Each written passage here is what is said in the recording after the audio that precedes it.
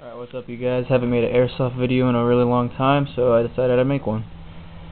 This is a project I finished quite a while back, but I was just too lazy to make a video, so before anything, go up and press the subscribe button, please. I need more subscribers. See that?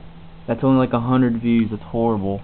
But anyways, I finished this a while back. It's just, I went to the river one summer and we decided to all play airsoft, so we went to the store and I got this little $20 clear springer.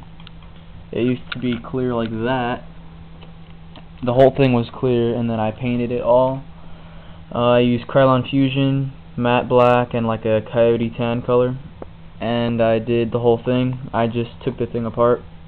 And I also did a couple mods on it. Like if you own this gun, you know that this isn't supposed to move, but I made it to where you can move it up and down. So now it actually locks. Other mods I did, let's see, I painted it, I made it to where you can go like that. I did a silencer on it.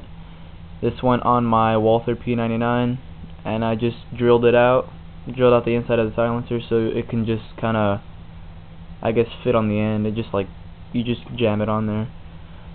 But yeah, I'll just show you the slide lock, how it works. Let's see if I can get that on camera. Okay. Cock it, and then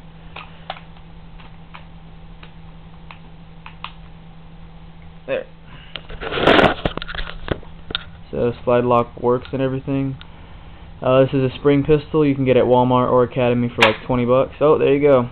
It slammed on its own. But yeah, wow, my lighting changes drastically. But that's everything I did on it. I might make a review.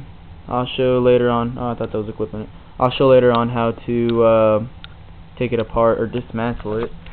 And I guess I'll show you the silencer now. You just kind of stuck on there. Wow. There we go. As you can see, it's just the tip, and I basically just drilled it out on the inside, so it kind of just, you just shove it on there and it stays, I guess. There we go. So yeah,